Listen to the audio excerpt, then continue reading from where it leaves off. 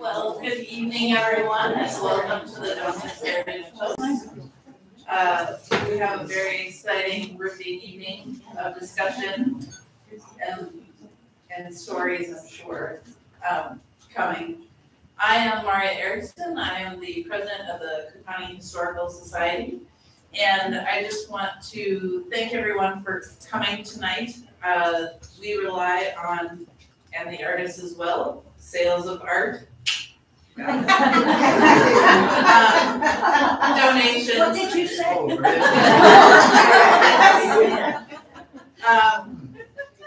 Donations and sustaining membership. So you can go to cookcountyhistory.org and become a member there. And we would really appreciate your help with that. And then you would get notifications about everything we have going on here, as well as one of our many other sites that we have. We are the Lighthouse Keeper's House is the museum. The Bolly's Blacksmith Shop has been open this summer as well. We have the Chippewa City Church, which is open on weekends. The Replica Fish House. We're building some archival storage. We got lots of things going on. So, with that public service announcement, I am now going to hand it over to the ladies of the hour, or 2 hours, 3, however long it takes. Hazel and Marcia, thank you so much for coming tonight. Remember, when you are speaking into the microphone, hold it steady. Do not point with the microphone. Why did she say that? Yours is on. Let me double check that yours is. Okay, yours is on as well. Sure. Okay, I'm going to start. This is Hazel. Yes, I'm Hazel, and I hope that you all had a chance to look at the work because, well, now and while we're talking about it, so I thought I would give an overview. Can you hear me? An overview, and then talk about my work, and then Marcia will talk about hers. So, in March. Excuse me 1 second. I'm just going to have you use this one. Can you share? Yes. Okay.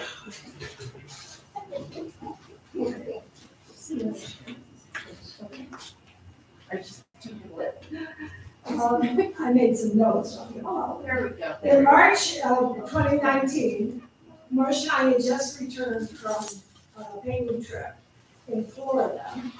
And then 1 week later, we were quarantined for 24 months. Everybody had that experience. And we each responded to the quarantine in a different way. So that's why it's 2 stories. I needed something to totally occupy my brain for my sanity. That's the way I keep saying this. Painting has helped me all through the years. And Marcia needed to read, and she'll talk about that when she talks to you. So we had a dialogue, and we talked about what painting meant.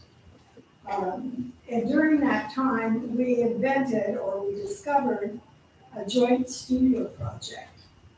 We called it Juxtaposition, which is the name of the show. Juxtaposition, a forward conversation.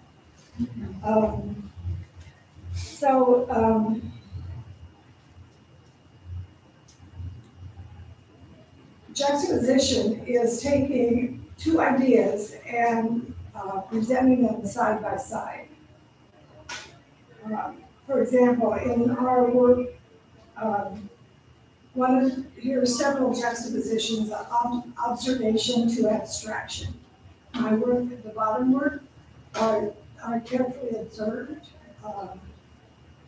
The top work is Marcia's abstractions. And the method, mine are glazed, which is many layers, thin layers of oil paint. And Marcia's are impasto, which is working wet on wet. and often with powder. So the surfaces are the juxtaposition. And the scale is also, mine are 16 by 20 and Marcia's are 12 by 12. And those, she has always mostly worked in a square.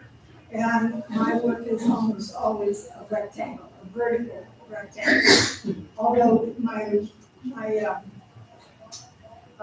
Crossville road paintings are always horizontal because they're an expression of walking down, looking at the road when you walk down the road.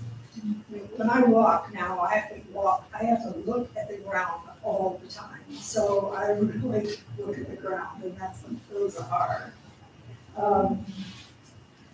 So anyway, that's how the project Juxtaposition came about. And so the presenting two different approaches side by side in a way that would push us both. That's what we had in mind. So that the work would challenge both of us, and it would be appropriate to both of us. That is hers, appropriate to her work, and mine to mine. And the actual definition of juxtaposition is the fact of two things being seen or placed close together with contrasting effect. That's what the dictionary calls juxtaposition. And I actually first learned to like that word a lot, listening to Thelonious Monk and the jazz people in the 60s often talked about juxtaposition. So I have a real good response to that term. And what we hope is that the whole result of each one is greater than the two parts, because we regard each set as a whole piece. Each set is the conversation. Also, we always talk about aesthetics. That's always a great part of our dialogue. We're really fortunate to be able to have an artist to live with and to carry on conversation and explore your ideas and work together. So that's just a very great thing. So I'll just talk a little bit about what I did here. Can I hop in here? Yes, of course. Okay. What do I want to say? Oh, well, somebody did a great article about our opening in which she said that from Tolstoy and Anna Karenina is every family experiences tragedy in a different way. And we really did. I experienced this, although we, knock on wood, have been very lucky that we've not lost anybody particularly close to us. But when we started, I'm going to tell you something that you don't like me to say, but I'm going to say, is one of the incentives for this project was probably in February or January, all of a sudden we were reminded that we had a show up here. And so that was part of the incentive. You don't like it, but it is. And one thing I want to talk about when I talk, that is really my time, is that often you do things without really knowing the reason that you're doing it, without really understanding. And particularly, I think that's true in my painting anyway, that it speaks to you sometimes a long time after, or as soon as you finish. For me, I can't pre-think it very much. And so this was a great, we got the spark out of need because we love to show here and we remembered that we were going to. And also, I think it was an effort when Hazel talks about aesthetics to show that beauty can exist and that we can make beautiful things in a beautiful life in the midst of COVID and in the midst of an ugly world. So those are just things I wanted to. Well, I guess You don't need your notes. one of the reasons that I'm not particularly fond of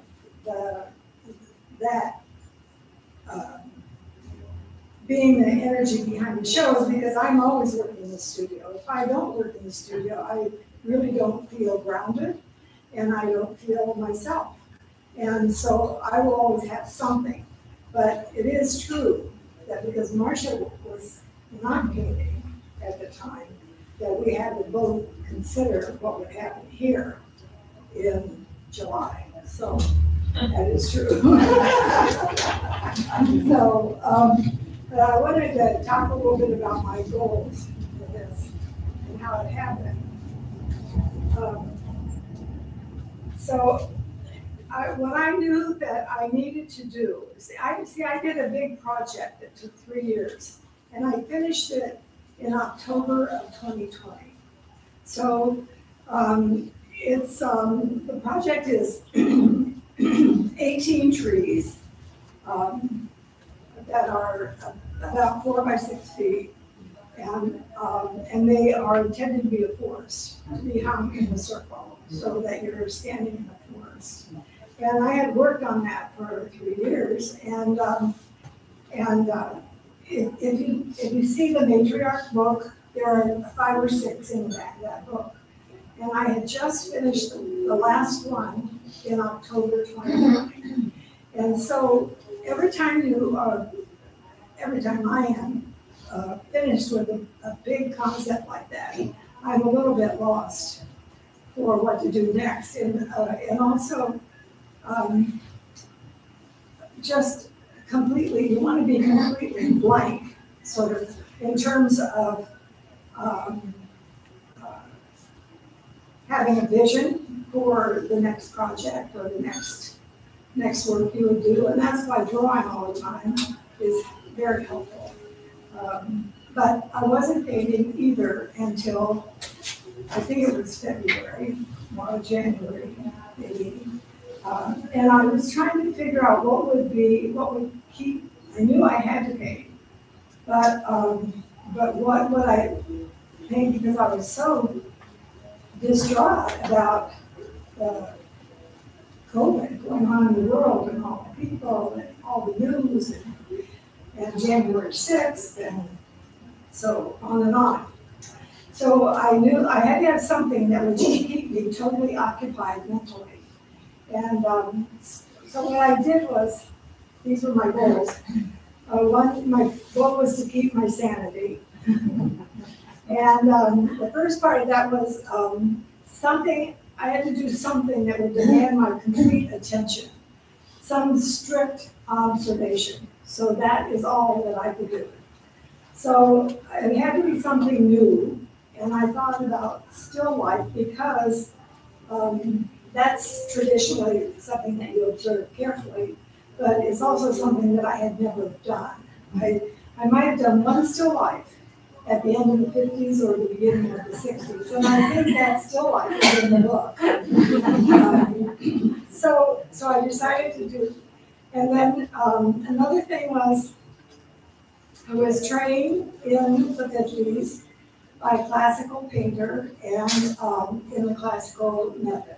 And I haven't used that or painted in that way, except once in a while when I would insert it into a painting that I have been doing since almost 60 years. So I decided that I would adhere to that.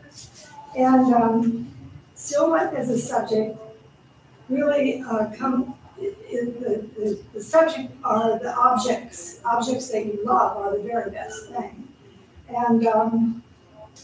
Or perhaps that you live with all the time. And for me, that was a collection of hand-blown glass vases that Marcia and I had in our house. They were always sitting on a shelf. And so that's what I decided. The format 16 by 20 is the traditional format for studying formal portraiture for the study of the head. And so the portrait size, and it occurred to me in looking at the bases, that the bases are all about portrait size. So, so when you're trained that way, you work to scale. So you try to make the image on a two-dimensional plane as the same scale as you're seeing it. So all the bases are to scale. A couple of them are even measured so that I knew they were exact. I mean, this black, sorry, the black, that's measured exactly to be the size. Yeah, but they mostly are close. So, and then I have a couple of historical references which I like to point out. One of them is this, no, not that one. Oh, it's over here. It's the first one in this line of 4. And that was one of the first, and it was inspired by, I was looking through our art books to see some still lifes. And there aren't many that we have on the shelf, but we had a rich shoulder look, and he had one pot of flowers in there, and that really inspired me. And I think the way that I painted the bottom of that base is very French shoulder-like. So, and then the other one is the one right behind me. That's sort of orange, the orange flowers. I wanted to paint that painting so much, and we didn't have any flowers. I mean, this was February, March, and so I looked through. We have the whole collection of the Minneapolis Institute of Art, and there was a vase of flowers by Redon. So those are Redon's flowers. It's my vase. But what I really loved was, I have 2 of my friends who are painters. They came to the studio to see our project. And they walked right in, and they walked right up to that painting and said, "Oh, Redon." So I love that. And also that art historian who wrote the book, the current book, she was very pleased to see how, because art comes from art. It doesn't just materialize out of thin air. And so she liked that very much too. So the other thing I did was, now I don't think I did this until after we had our conversation that brought us up to this project. But I for every painting I did, I documented the palette.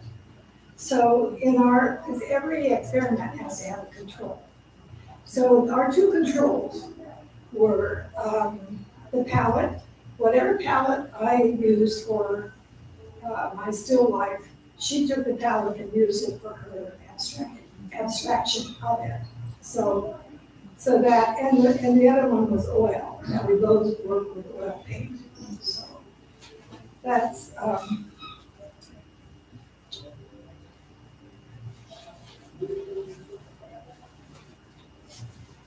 yes, that's all the notes that I made. That sort of brings out, the other thing is, I really like the idea, and Marcia is less concerned about this, because we've talked about it, but I like the idea that I know artists who made the glass vases. And there's this first one over here that is a cylinder by Dale Chihuly. And it's over here. it's over there too. And then there's another one that Dominic Lavino was a glass blower in the 40s and 50s from Ohio. He's a very revered leader in that material as a modern material. Dominic Labino, and that green vase. The second one in, yeah, that's Dominic Labino. And a lot of these vases are from a young, well, he's not so young now. He was one of my students many years ago, Peter Zell, and he has a workshop, a glass foundry in Minneapolis, and he has a great website. You go Peter, Zelle is his last name. And so it's like the yellow one is his, and the rainbow one is his. And then there's one other one, Tom Patno, is the pale blue vase over there. And he is actually a potter from Wisconsin, but he blows some glass, and I like that one very much. So, so one other thing about the vases, I have never really kept cobalt blue in my paint supply because I like mixing. And cobalt blue is a blue that is so hard to mix. You have to just know it for itself.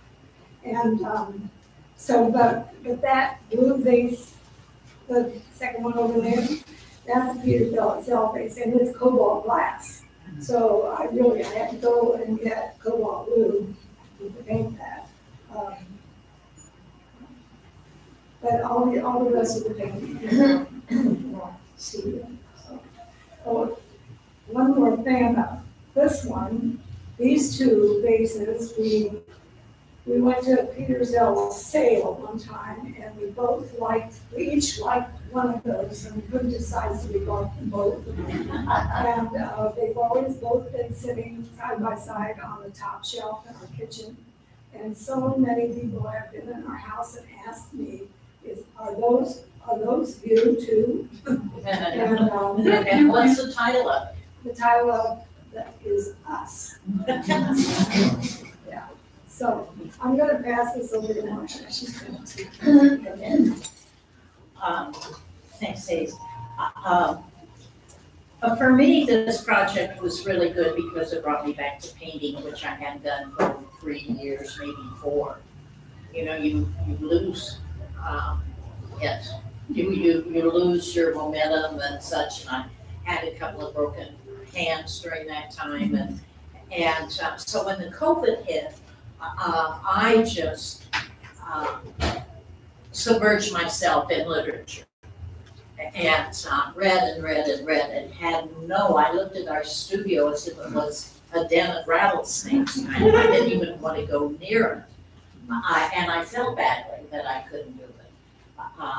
Couldn't paint, but that was it. But it came out, like I say, out of isolation and for so long, and maybe I served my need to escape reality in the way I did and read some good books and such. But when we realized we did need to come up with something, and when we hit on Hazel's doing still lifes for her sanity, well, immediately I thought I would love to make abstractions from those. And we have talked a little bit about, the bottom of the vases kind of are grounding. They're, on ground. And my 12-inch square, you don't know, as Mary Lou Fellows wrote the other day, you don't know necessarily which is up or down or back and forth, and I don't know when I'm painting them. And that sort of lets energy in or opens things up a bit. And am I right? Okay. And you came up with the idea that yours were kind of the trunk of the tree, and mine are more the branches. They go any which way, or leaves, or such. And I think that's interesting. My interest is in abstract art, actually. And I guess I've always done abstractions, although I haven't thought I was. I did a lot of sky watercolor studies and that, and then my hiking trail blazes, a series showing that. But what I really like about abstraction is the color. That's really what excites me and gets me to painting. And texture and shape, different shapes, and not being held down to anything, not having a reference that I needed to try to convey. And I always was a palette knife painter until recently. With these, I've done both brush, but mainly palette knife. So the color and the form, I think, are energizing. They are energizing to me. And that gave me energy to do this. The content, Hazel and I were talking a bit about it today. Sometimes when I paint, you talk about form and content or meaning of the work. And you know the meaning of your work, I think, in content more readily than I do. And you have it often in your mind, right? Okay. and I'm not sure what I have done. What's the content in it? What's the meaning until I see it, till I finish. And so I liked, so I'm interested. And I think we discovered, and oftentimes, maybe a year or two later sometimes, I discovered the content of a body of work of mine or a piece of work of mine. And today, it dawned on us that's part of the content in this show, particularly Hazel's, I think, but mine as well, is honoring. It's like a bouquet. It's like flowers delivered at the hospital, all those people that have died in this time. And so in a way it's an homage, and it's a eulogy, and it's a sad song in a way. And when I think about that, I think too that a lot, Hazel kept saying when I would do things, well, that's so funny, or your humor is there. And that's exactly what I would do, you know, if I had been able to visit somebody, you know, and bring them great flowers and try to pick them up, you know, and so anyway, I think there's that. Try to pick up the spirits of the people. Yeah. I also think that abstractions are different ways of knowing and seeing, and as are your still lifes. Each of us, if you really study or live with a painting, or you know, look at it enough, it has various meanings to different people at different times and to us. So yeah. So what do I want to say? A lot of this work comes out of emotion. A lot of it, I think, is concern, seriousness, and kind of flowers for the world, and an expression of the complexities in the world now. You know, there's beauty and such. But I think what excites us most, or me, and I think us both, is when we saw this show hung. And we walked in, we both thought, yes, we love it. And we realized that beauty can come out of hard times. So anyway, I look at my abstractions as a Hazel's work is the formal language, and my abstractions are kind of another language, or I express myself in color and shapes and kind of rhythms. So, yes. Marcia talked about talking about the vertical as a tree. And what I meant about that is that the mine on the bottom are larger and heavier, and they indicate a relationship to the ground, and hers are above that, and in a strong vertical hanging, the one on top is the spiritual aspect of it. That's what I was really driving at. And so sometimes I think about my spiritual paintings like that, because they have stem, and then they reach up, and they have a very high top to them, which is the spiritual aspect of them. So it's kind of like the chakras. When you get to the 8th chakra, the top of the head, it is the spiritual chakra. So that's kind of what I was talking about in terms of the energies of this kind of a composition and work. So the other thing, Marcia mentioned the hanging, and I really want to take this opportunity to thank Brianne and Roxanne, and Roxanne's here. But Brianne said because they hung it for us. And this is the 3rd show they've hung for us here. We really appreciate that. So, yeah. I think if you have a will to do it, I would suggest that you kind of take one or two that appeal to you, and look at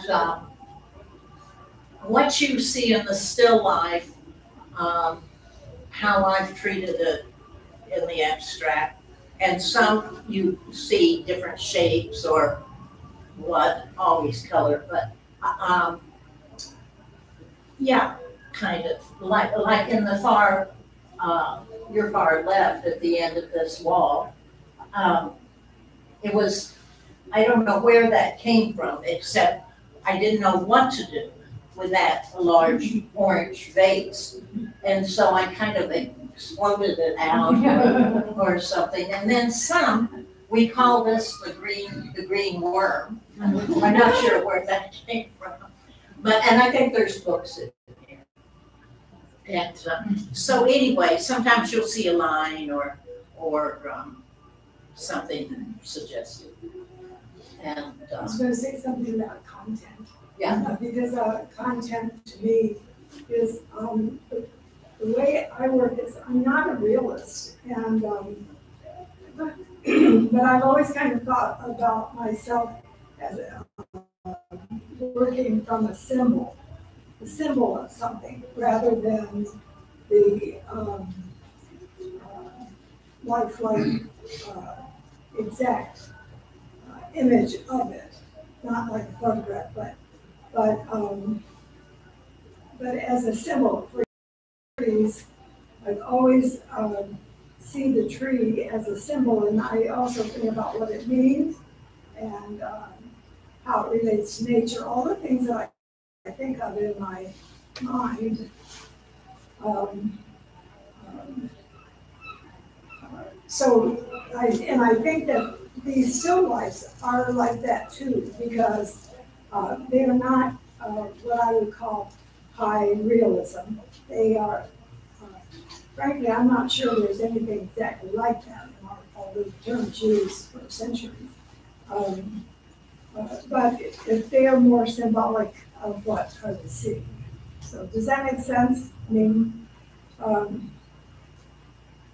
yes, the one thing I thought would be a really fun thing to do would be for you all to just look at the considering them, the pair is the work, and see which word you really like the most, and why, and tell us, because that would be so great for us if you could do that. So, Marcia, I'm gonna hand this back to you. Thank you. And that's it. Oh, well, do you want to have questions? Yes. At first, okay. I have a couple of questions regarding sequencing. So obviously Hazel you would paint your painting first. But then Marcia, did you wait until hers was done before you started?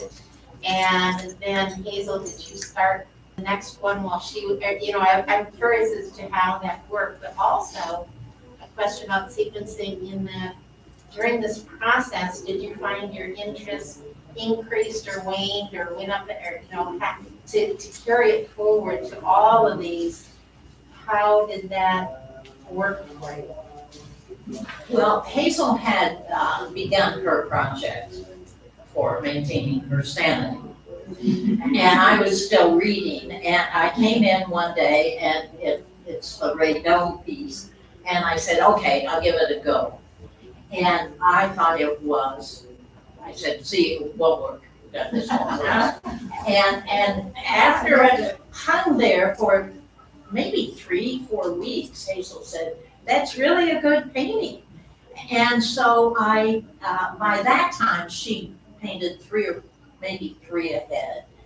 And so mostly we went at our own speed, and I would choose when she had, 8 or 9, I would choose which I wanted to do next, and then which one I wanted to do next. We have a big studio, so, and all my big paintings were gone, and so I could hang them up as I went, and then she could just come in. So how did you match the palettes then if you're doing that after that? Oh, well, what we mean when we say match the palettes is we use the same Tubes of paint. tubes of paint. I mean, our own tubes, but the same color, the same brand of paint. And then most of the paint is mixed on the palette table. So Hazel would have mixed her own when she did hers, and then you had to come up with. Well, then I used her palette, her basic colors, and would decide which I wanted to use more than another, or how I might mix them differently. And so we don't hang them in sequence. There's no sequence here, according to when we finished or what order we did them. There was, maybe. Were you going to say more about this, or? Okay. Well, there was a second question about, did your interest, was grow or wane, or did it go up? And I'm curious about that. Mine increased. I got more excited the longer I went, and we want to keep going. And I honestly, I got so involved in seeing, this whole act of seeing, that I dreamt about it. I couldn't wait to get down to the studio to see what I had done the day before.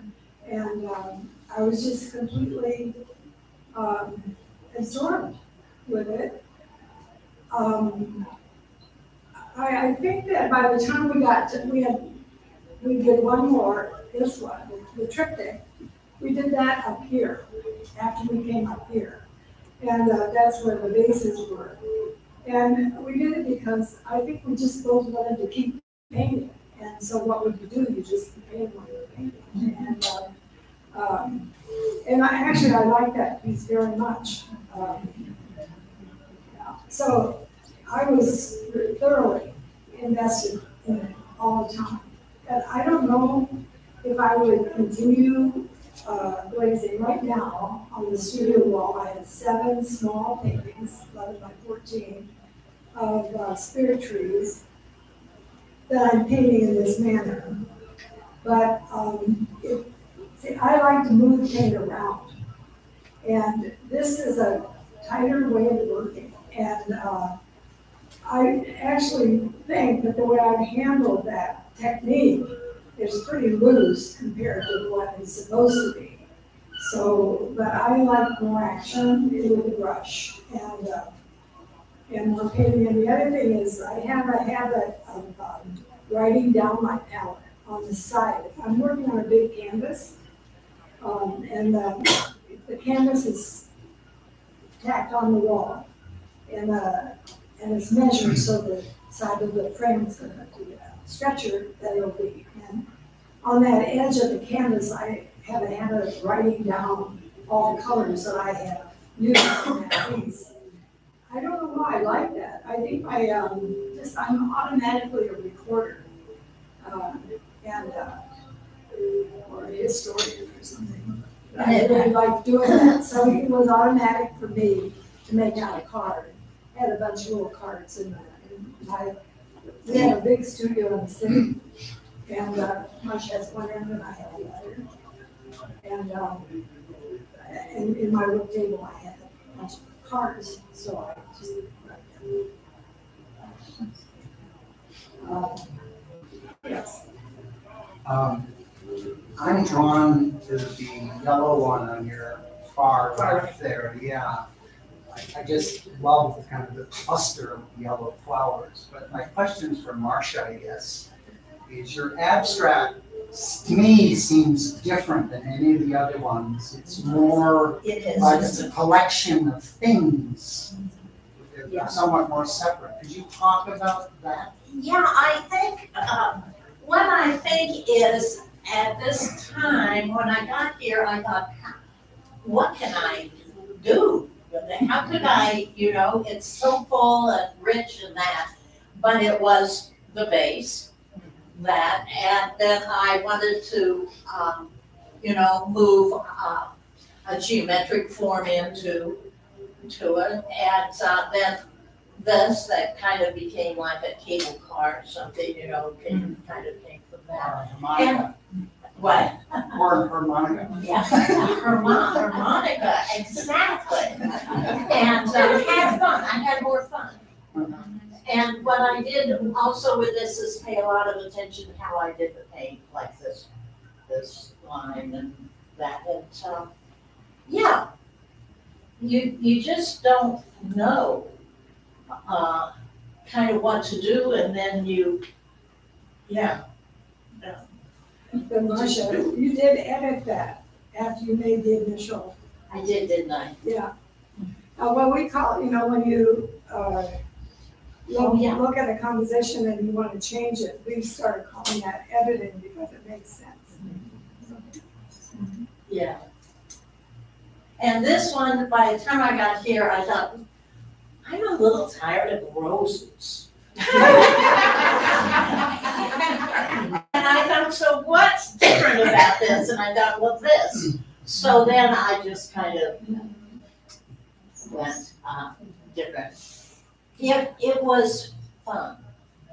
How I got the fresh flowers, because Marcia's daughter Katie did all of our grocery shopping, and she would go to Costco, and Costco always has this big area of fresh flowers. Roses a lot. But roses. Yeah. But other bouquets too. And then sometimes I would get a bouquet and I could make it last, and I would rearrange it. So, so the blue, the blue vase, cobalt blue vase, is a rearrangement of the bouquet on the far right. And by the way, talk about the amaryllis.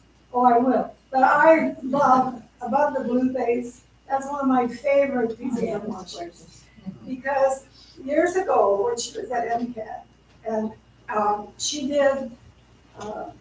was a photographer to begin with, and did this amazing series of photographs about her mother, and they were they were photographs of objects that her mother had, and she called them photographs largesse, which is, I love that word, largesse. And so that painting of hers, to me, is largesse.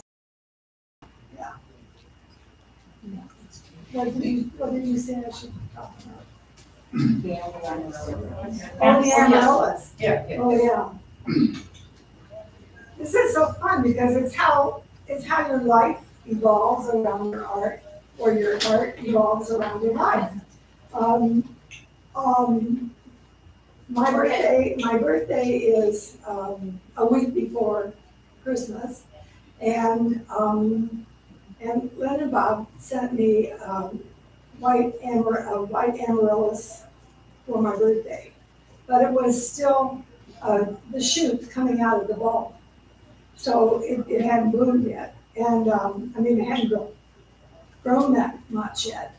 That's where the white amaryllis comes from. It was always sitting on our kitchen table. And then next to that, Carol Brunel is a friend of ours who lives across the street, and she gave us this red ball, a bulb that is coated in red wax. And that was also on the kitchen table. And it started to grow, and it was a red amaryllis. So, Which became this. yeah, it was just great. It was like, and so it started a week before Christmas, and then it lasted up until March. Yeah. Yeah. So which one was your first one? The first one? The first one I did was the Yellow Roses. Oh, And I had a really tough time with This one? that. Yeah. And I didn't, well, for one thing, it was the most obvious vase because it's always on above our fireplace in our living sitting room. And I had a yellow, I had a dozen or 2 dozen yellow roses from Costco. But when I first did that piece, the roses were so articulated that the whole piece was stiff, and I didn't like it. Marcia didn't like it. And I just kept working at it, coming back to it. And one of the things about this way of working, the glazing, the classical way, you can't do it. It's not all in one shot. You just can't do it that way. You have to work up. In a way, it causes something different to happen. It's like you live with something and live with it until you begin to know it better. And I think that's what that process does. But anyway, gradually I kept working on the roses, and it was I had done a series of rose gardens from the rose garden in town. The women in town have a rose garden, and it's always beautiful. And I used to stop there and draw all the time when I had to go back to teach. And so I've got many paintings called the Rose Garden. And so I thought about that. One that I think is probably the most successful of all those paintings. And I tried to do that with the yellow roses. Sort of I wiped them off, and I redid them, and I kept doing that until I got something that I could accept. It's hard work. Yeah. But that you can do that with oil. Yeah. And you can do it with oil and still have a glazed surface. You can't do that with acrylic because you can't move around that much. Yeah. Anybody else have one you like to talk about, ask about? That's it. well, I was struck when I first saw these. I came a couple of times today. Oh, and and I know you had told me, how classical your feel was about your approach to these. But they, for all that, I think they kind of float. They're not really. I mean, the rigid observation, I would think, locks them to the tabletop or something in the shadows or but I think you've got this, lighthearted thing, like that blue, hovering flying saucer there that holds the yellow tulips. There's some horizon lines, so yes, that is on the table. Yeah, it's a table. That amaryllis bud is just like, whoosh, And I just find that really interesting, you know, so I think you're, you know, They're more than traditional still lifes, they're really elegant. yeah, they're really, you know, you're lovely thought about the, you know, these, the eulogy that, and the comfort that goes out to, you know, the times, the heartbreak of the times that these are expressing of, I think is so moving. And I think that, you know, the Marcias, because they are abstract, are not, you know, they're aren't about something down to any visual framework, you know, that you know, wander the earth with. I just think it's very light. It's really remarkable. Thank you. It's great. Well, for such a time that was serious, and so many people have lost, terrible loss. Oh, terrible. And it's frightening that it's still here, we don't know what's gonna happen. But these are not filled with regret, there's more hope and comfort in these, I think. Yes. That's part of the juxtaposition, isn't it? I mean, that whole Yes. juxtaposed to. Yes, and you started out by saying something like that at the very beginning. In tragedy, in difficult things, there is always the flip side to that. Yeah. That's true. So these are the flip side of what was happening. I think. Marcia pointed that out too. That's cool. So, Yes. So, were there any that, when you started working on them, they didn't work and you scrapped them and started over, like so many of us do? No, actually, when that happens to me in this process, you can wipe the whole thing off and use the canvas and start again. Yeah, I know. But sometimes even that canvas doesn't work. And you have to start from scratch again. Yeah. So I like wiping off the canvas because it gives you something there, ground that you can look on. But another thing that when I started working on these, I discovered at wet paint, this was before I had it in the studio before we were quarantined. 2 or 3 tubes of this, it's called, what is that? It's an underpainting. It's like a pale, earthy green. And it is the traditional underpainting of some classical works, like back to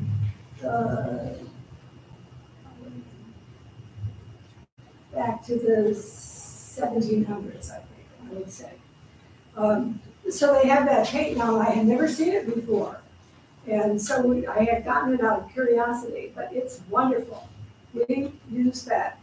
like the second one in on this wall that we should quite a bit. With the wall behind us and some here, some here. It's always mixed with something else. But it's a ground that you can work on. It's sort of neutral, and you can, any color you put on it, you can move that underpainting color in that direction, whether it's blue or, so I think that this second painting here, the one with the Labino vase, the pale one, that's about, the field on that is about the color of what I'm talking about. It's probably that original underpainting color.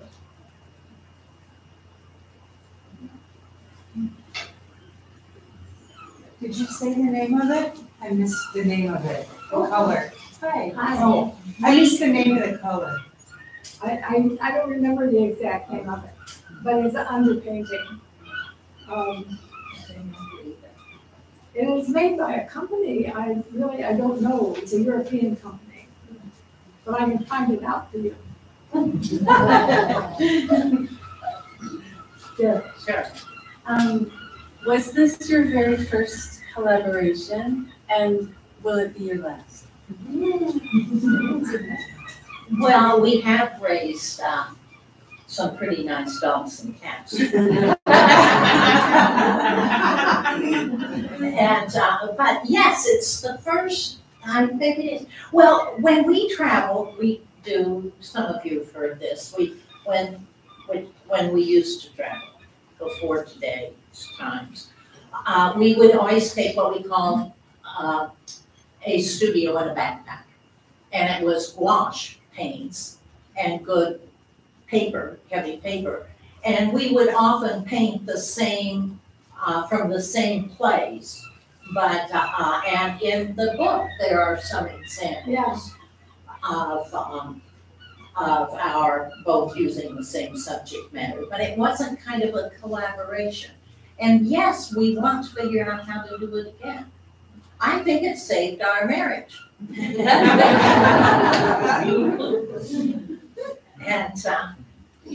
it was energizing. It was energizing to us, and beauty is, you know, and Hazels are beautiful. You know, all these are beautiful, beers are beautiful. Yeah, so, anyway.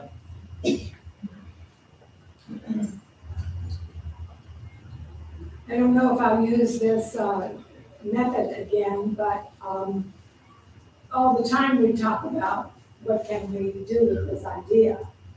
And I'm sure that we'll do something with it in terms of the idea of juxtaposition, one to another. When I look through our travel paintings, it's very interesting to look at. If she painted a tree and I painted a tree, how they look. And I don't know. I think we'll work it out. Figure it out. Yeah. You know, it has to have meaning, and art has to have meaning, I think. It has meaning. And like I say, you sometimes don't know what it is when you're doing it, but you know it's meaningful. And I think this is a meaningful project. It means a lot about beauty and aesthetics and collaboration and honoring all the pain that we still are in, and trying to make beauty in the midst of that. So Today we were talking about abstraction, and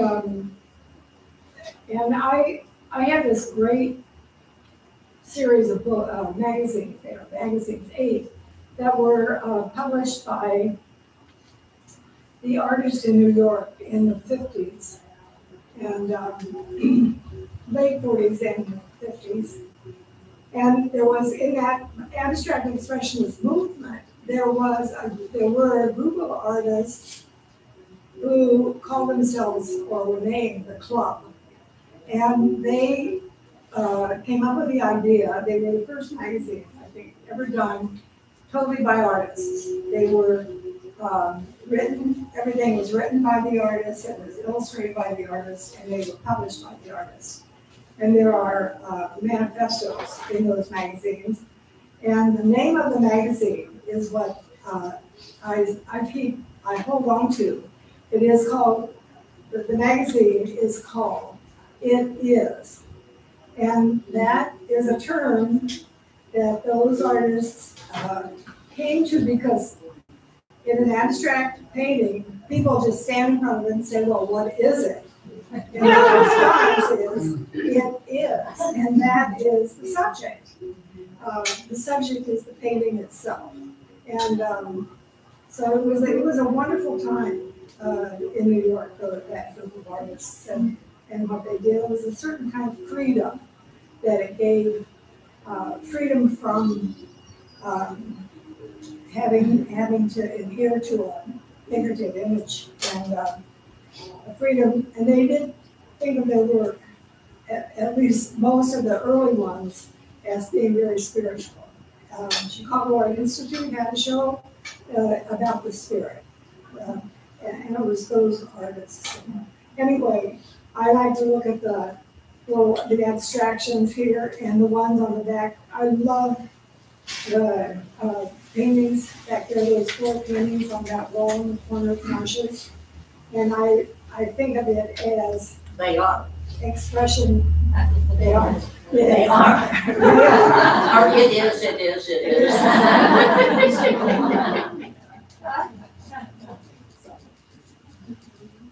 So I'm just, I think I mentioned a little bit about the big diptychs.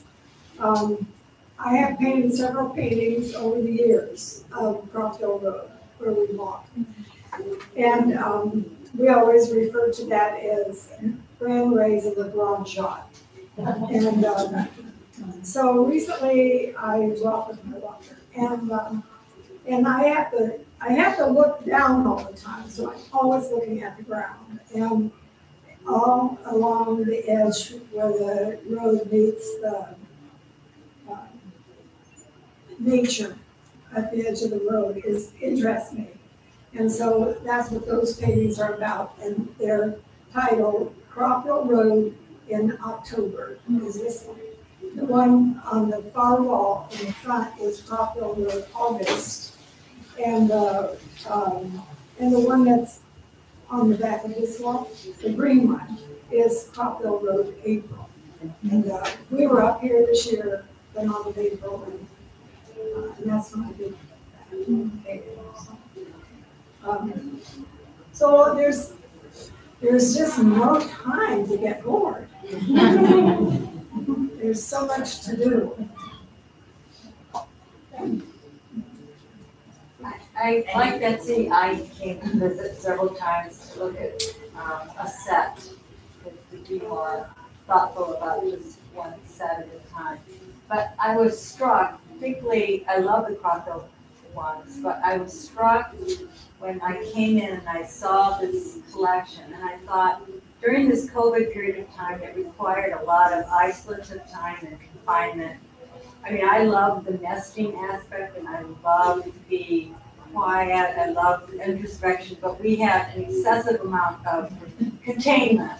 And you were able to blast through that and collaborate in a way. I mean, I can imagine you in the dead of winter or in those times where you might have been able to search for a few Costco flowers, but for the most part, you were contained, but you produced such beauty, and I want to thank you.